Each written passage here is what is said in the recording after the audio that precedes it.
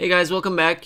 Today we're going to do another exercise with pufferfish, and we're going to look into mesh mirror cutting. So I've downloaded the example file from the pufferfish library, and I'm first going to show you what mirror cut meshes are, and then we're going to do some cool application. I'm going to try to use this tool to develop kind of a nice dynamic connecting form that we can parameterize some of its connections. So here you're seeing the example file. So I'm going to first walk you through some of the basics of how to approach the mirror cut or understand it. So we start with a mesh box that is made out of, let me actually disable the preview. Let's see. I think we can also hide. No, let's see the mirrored plane. But this is the mesh box, and then we move it to this location. And what we do is actually find a centroid in the middle of it, and then place a rotated plane, and that plane is actually displayed here. So this is that plane, and we use this plane to mirror cut this mesh. So what happens is we cut this form along this plane, and then we mirror it on the other side, and then form this connection with it as well. So it's kind of a symmetrical way of constructing connected meshes. And if you look at this tool, this is the pufferfish tool for mirror cut mesh. It basically controls how much we want this bridge to be formed. If we want to offset the mesh geometries, you can see if we set it to 0, then the mesh boxes are pretty much kept uniform, but if we create an offset, then they're distorted. And then we can also control the connection type and the bulge, so we can also make the connection a bit more wider or smaller. And we can also control if we want to join the mirrors or flip. I think this controls the flipping directions. Let me see. If you want to flip the mirror direction, if you flip it, then you're basically left with nothing, right? So we are placing this mirror. We want to preserve this part of the mesh so that we don't want to flip it. And then if you want to join or not. So most of the time you want to join. And you can smooth out the resulting form. And you would get, let's actually bake this. So you would get kind of a connected topology like this, right? So two mesh boxes will be connected. Now let's try to use some of these tools and make an interesting mirror cut mesh. So I'm going to start with a mesh box here. What I want to do is essentially create like a vertical form that has 4 legs at the bottom and on top, and we're going to use the axes, the coordinate systems, planes for mirror cut functions later on. But the first mirror cut, we can actually make it using this type of rotated plane. So first thing I want to do is create a mesh box that is offset from the origin of the coordinate system. So we can do that by, let's start with constructing a plane. So we can do construct point and then move this point to a location. Let's say we move it diagonally 20 by 20. So this is going to be the center for our construction. So I place an XY plane there. And I'm going to actually hide this so that we don't get confused. And we want to place a rectangle there. So let's look at the section of our mesh box. So this is the plane. And we can construct a domain here. So we can make this also symmetric. So let's say we want the thickness of the mesh box to be 5. Then we can start from, say, 0 to 5. And put these in for X and Y. And we can actually control the location of this box along this diagonal.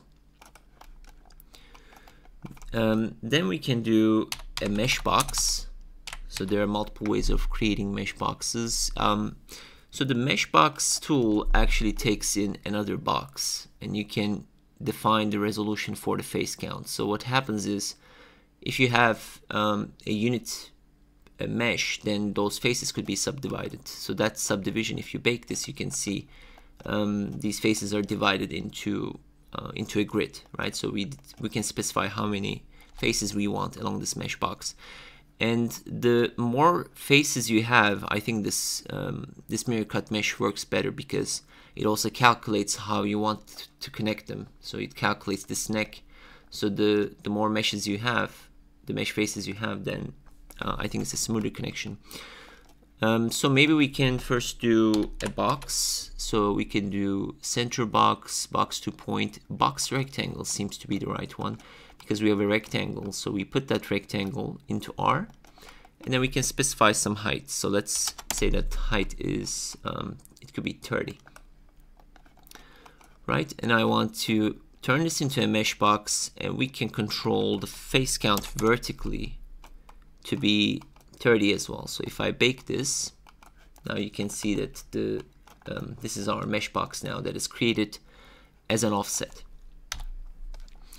Next step is actually find a rotated plane here to do our first mirror cut mesh. So I'm going to hide this portion of the script, and then we can actually move this plane to the top. So we can simply do move, and I want to move this along the vertical direction using the vertical height value for our box, so that that plane is moved all the way on top. Right, so this is our plane now, and then I want to rotate this plane. So we can actually copy this part of the pufferfish function. So if I bring this over, rather than using the volume centroid, we can actually use this this moved point or moved plane. This is already having actually we cannot actually use this. We need a point. So we can actually move this point rather than the plane itself. So we get a point there. And then we can put an XY, YZ, and XZ plane to that point. I'm going to delete this. Now the rotating function is basically we want to create two sets of rotation using angles. So the first rotation would rotate this plane along the YZ axis. So we place a horizontal plane there. And then we want to rotate it along the YZ axis. Sorry, if you put YZ plane, then essentially you're rotating it on this plane. So you're rotating it along the x-axis, our x-axis, right? So that's true. Now this will give you the first rotation. So this angle controls how much we want this plane to rotate along x-axis. And this is in degrees. Then we can do the same type of rotation in the XZ axis. So this will be along the Y axis, and that will give us a three-dimensional rotation for this plane. So it's like a transformation actually, but we're doing it kind of manually, right? So this would be like that. So I want to set it diagonal because I want to create a mirror cut mesh that goes towards the origin, because we're going to also use the coordinate system to do more mirror cuts later on. So this seems to be fine. Now I get my mesh box and I have my rotated plane.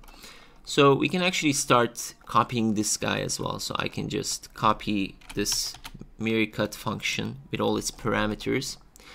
And this would be the mesh box that we want to mirror cut, and my mirror plane would be the rotated plane. And let's look at the output. So the output is going to be important for our next step. And let's see. So this actually, if we do, yeah, so if you flip the mirror, we can actually check if the mirror cut is working fine. Now you can see that it's also doing some offset, so I'm going to set the offset to be 0 so that we can see what's happening. So depending on the alignment of this plane, we're getting a rotated copy of that mesh. So we can actually control that by rotating these planes a bit, right? So what I want to do is make it in such a way that it moves to the origin. So I want it to stay on this diagonal a bit. So this seems to be the kind of angle that we want to create. And I'm going to move it a bit closer to the origin. So let's move it a bit closer like that. Maybe a bit more far away. So let's say 6. And then we can control the reach and the bulge. So the reach, let's play around with that. You can see that it kind of trims some part of the original mesh box to create a connection. And then the bulge, we can actually make it in a way that this becomes kind of uniform in thickness, right? So that's kind of the connection I want to achieve. Now the reach, we can actually reduce it a bit more. So this is kind of the shape, the first mirror cut mesh that I have created. Now the rest is actually a lot easier. Well, easier said than done, but basically what I want to do is do the same type of mirror cut operation 3 more times to this mesh using the coordinate system. So the first one, we're going to actually do it on the YZ axis so that we get symmetry. So I'm going to copy this mirror cut mesh function. We can actually copy all of its parameters as well, because sometimes we need to customize how this is going to take effect. Now this was the output from the first mirror cut. So we put this in, and our mirror plane would be the YZ axis first. So I put the YZ axis, and we can actually do flip mirror to see what the effect is going to be. So it's actually working fine. It's just the bulge and the reach are making these two forms connected too much. So we can reduce some of these parameters. So rather than bulging, we can actually reduce this bulge, so we can see how that affects the form. So there we go. So we want the reach to be a bit more less, and we want the bulge to be a bit more wider, so we get kind of a connection here, and the form is tapering quite nicely, right? So I'm going to hide this guy so that we can see what's happening. So that's the first mirror cut mesh. Now we're going to do this operation a bunch of times. So I'm going to make another copy of this mirror cut mesh, and this time, rather than doing YZ, we're going to do XZ, so that we get the second symmetry on the second direction. And we can actually look at the output of this guy, and we can do flip mirror again. Sorry, let's see, this one was like this. What happened? Let's see. Oh, this is coming from before. Let's do it like that, and there you go. So we get kind of a form, a single connected form that has 4 legs now, right? So that would be, that's kind of the effect. So if I bake this, you can see this is the mirror cut mesh form that we are dealing with at the moment. Now the last operation is I want to set another XZ plane to copy this vertically. So that one, we can actually do another copy of this again and use this mesh, but the mirror plane, we want to put an XY plane that is located at certain height. So we can do XYZ point and set some Z parameter here and do the XY plane. So this goes here. So we can move it down a bit. So let's say it's around this height location. And this would be the form that I got, right? So those are the results of 1, 2, 3, 4 mirror cut meshes.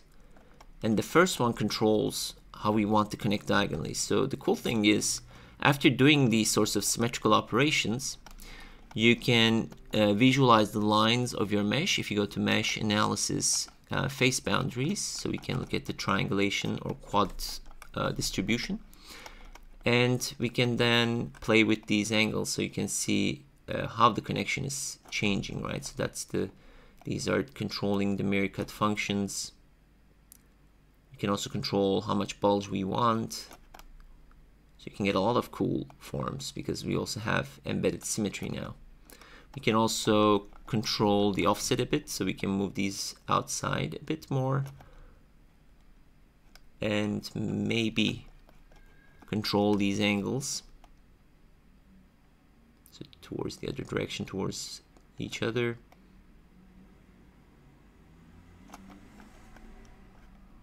Let's move it up.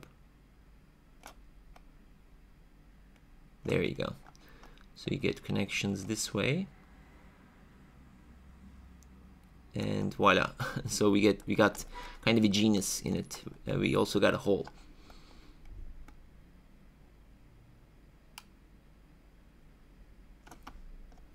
So this needs to be, I think, between, let's see, this needs to be between 90 and 150, it seems like. So we get kind of a shape like that. I think this is fine to work with at the moment. So I'm going to stick to that.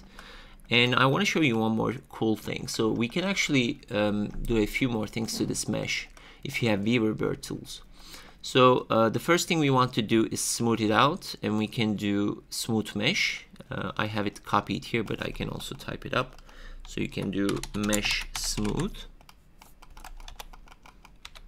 Mesh smooth. So we want to smooth this mesh, and we want to do it iteratively. So smooth strength, you can set it to be 1.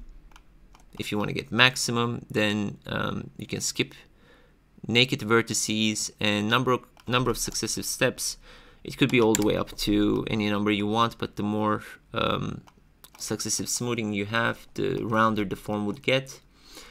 And let's see, so if I feed this in, now this would be the rounded shape that we have, right? So if I increase this amount, it will get rounder and rounder. Now let's look at our form after it's smoothed.